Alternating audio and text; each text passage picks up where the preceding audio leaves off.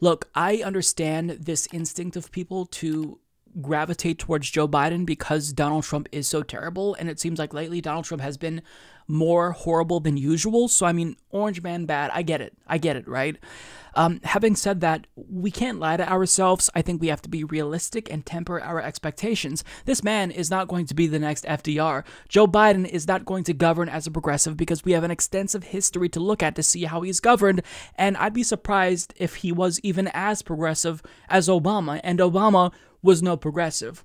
So, the positive aspects of a Joe Biden administration are limited to: one, he's not Donald Trump; two, he will replace Ruth Bader Ginsburg most likely; and three, he'll handle COVID-19 like an adult. And that's fine, but don't expect, more than we should.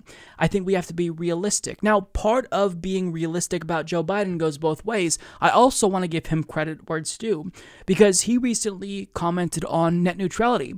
And his plan for net neutrality is surprisingly good. And whenever I hear about a policy position from Joe Biden that is, outside the realm of what I stated as his positives, I'm always skeptical because this individual isn't necessarily known for being truthful, right? But in this area, he can actually really make a difference by just doing one simple thing: appointing an FCC chair that is not Ajit Pai. Now, in the realm of net neutrality, what Joe Biden is promising is to actually go further than Barack Obama, and even if he personally chooses to abandon this issue, who he chooses as FCC chair can make all the difference. And what he's saying is that he doesn't just want to restore net neutrality, but he actually actively wants to encourage public municipal broadband, which would solve this issue permanently. And this would be a game changer. This would be a game changer. So I would add this to the positives of Joe Biden, and I'll explain a little bit more.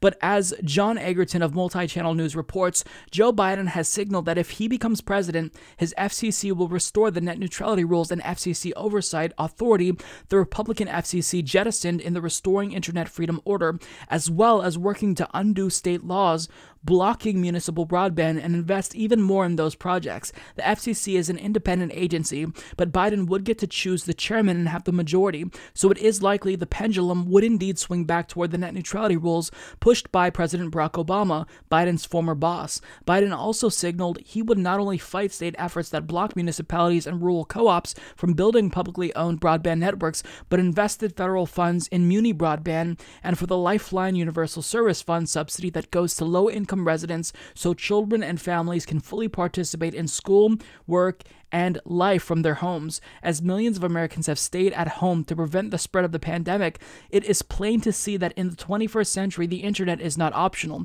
It is a vital tool for participating in the economy, and all Americans need access to high-speed, affordable broadband service, the campaign said. Now, let's hold for a second, because the signal that we're getting about the way that his administration would go comes from a recommendation by the Unity Task Force. Now, you all know I was shitting on the Unity Task Force because this is just a recommendation that is printed off and handed to Joe Biden, so he can unilaterally choose to shoot it down. And considering the fact that he literally kicked off his campaign at the home of a Comcast executive, I'm not going to blame people for being skeptical of Joe Biden here and his intentions with regard to net neutrality. But yet, in spite of that, I'm still optimistic because I've followed this issue for a very long time, and what the president does with regard to net neutrality, it doesn't necessarily matter as much as a lot of people would think. So Donald Trump, he does not know what net neutrality is. Going into the presidency, he made one comment about net neutrality on Twitter, and he said something about, oh, this is just the fairness doctrine. So he said he's against it, but that clearly shows that he doesn't know what net neutrality is. So, I mean, the FCC chair has a relatively large degree of autonomy. And Trump, his administration dismantled net neutrality without him actually knowing what net neutrality is. So let's assume that Joe Biden doesn't actually accept this recommendation. And even in saying this, he's lying.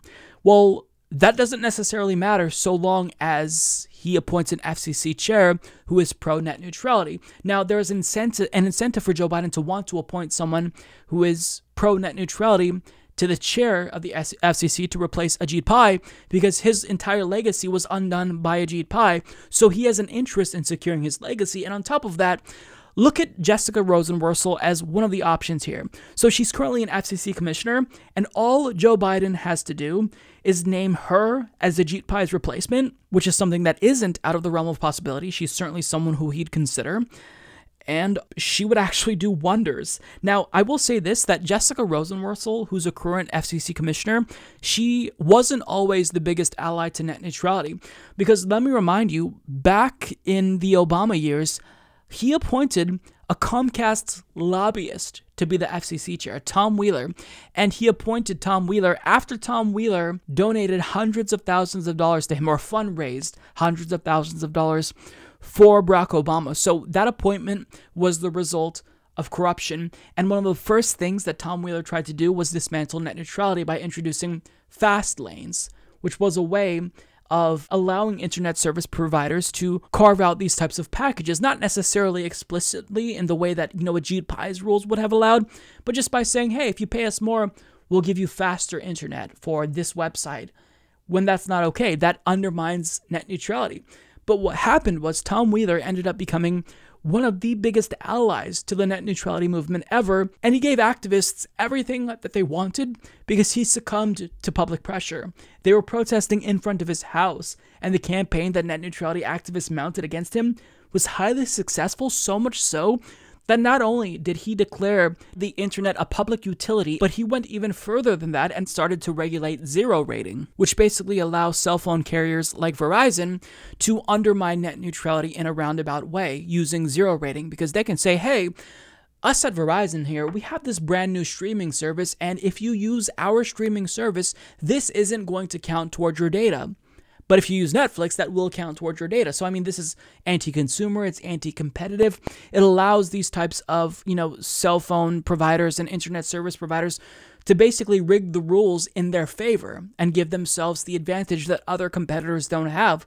So Tom Wheeler started to, hone his craft a little bit, really zero in on these types of practices. And Jessica Rosenworcel was a part of the Obama administration. She was part of that Tom Wheeler era where they were aggressively trying to make the internet more free and open. So even if back in 2015, she kind of downplayed the importance of municipal broadband, saying, oh, well, this is something that I don't want to, get people's hopes up about, but it seems kind of unlikely because it's difficult to do the infrastructure and whatnot, and building it would be a hassle. Now things have changed. She wasn't an ally, but now she is. And if Joe Biden only did one thing with regard to net neutrality and made Jessica Rosenworcel the FCC chair and replaced Ajit Pai, he could fulfill all of the promises that he's saying now and then some, because he's not actually the one that's doing it. It's Jessica Rosenworcel, who we do actually trust to do what he's saying he wants to do. And it would be great if Biden secured funds to encourage municipal broadband, but I'm not necessarily optimistic about that. I think that he has a lot of lobbyists in his ear that will kill that initiative. But even if Biden doesn't follow through with that promise, Jessica Rosenworcel can choose to unilaterally promote municipal broadband. She doesn't need Joe Biden's permission. She can act autonomously, independent of what Joe Biden wants. She can unilaterally take the FCC in any direction she wants. Now, if Trump is reelected, Ajit Pai will remain the FCC chair most likely, unless he chooses to resign. And whoever is elevated, it's going to be who Trump chooses. It may be, Mike O'Reilly, who's another anti-net neutrality goon. And maybe Brendan Carr, who is also another shill for the industry. Jessica Rosenworcel, assuming Biden is actually elected, she would likely be the next FCC chair. And it would be a game changer. Even if Biden doesn't choose to do anything about net neutrality, even if he says nothing else about net neutrality for the rest of his administration if he's elected, Jessica Rosenworcel can act independently. I mean, Tom Wheeler, even though Obama's stance, their administration's official stance was pro-net neutrality, he was trying to tear down net neutrality. And he was doing this without Obama's explicit consent. And it wasn't until, activists started putting pressure on him and Obama kind of signaled support for net neutrality tepidly that Tom Wheeler switched gears. So it doesn't really matter what Joe Biden wants to do. Jessica Rosenworcel would be steering the ship here. So in conclusion, all of this considered, Joe Biden would be, I think, a really positive force for net neutrality, even if he chooses to abandon his promise. Now, with that being said, there is the possibility that Joe Biden, once he's in, let's say he elevates Jessica Rosenworcel and makes her FCC chairwoman, and then, a bunch of Comcast lobbyists who are already in his ear get in his head and say, hey, you don't want to undo these net neutrality repeals. I mean, come on. That's a possibility, and he could try to, control what Jessica Rosenworcel does or whoever else he appoints. But at the same time, is that something that I think he would focus a lot of effort on? Not necessarily, because as we've seen from Obama and Trump, they don't really focus on this issue a lot. I mean, the FCC chairperson has been the driver of net neutrality regulatory standards. This is true for Tom Wheeler, and it was true for Ajit Pai. He chose to single-handedly repeal net neutrality. So I just don't think that the president is going to be really focused on this. So, I mean, I give credit where it's due. At least he's saying the right thing now, and even if he doesn't do the right thing and follow through on this promise, it's still a good sign for net neutrality. It's still really important to have him in power if we want to secure net neutrality. So, hey, I'll hand it to him here. This is the exact right thing. And for him to suggest that he would promote local co-ops, I mean, I'll believe that when I see it, but just the fact that he appoints someone who would be more open-minded to it than Ajit Pai, that's a good thing. That's a step in the right direction. So, hey, I've been critical of Joe Biden. I think he's a disgusting human being for not supporting Medicare for all, but you get credit for this at least. This is a very positive thing. You know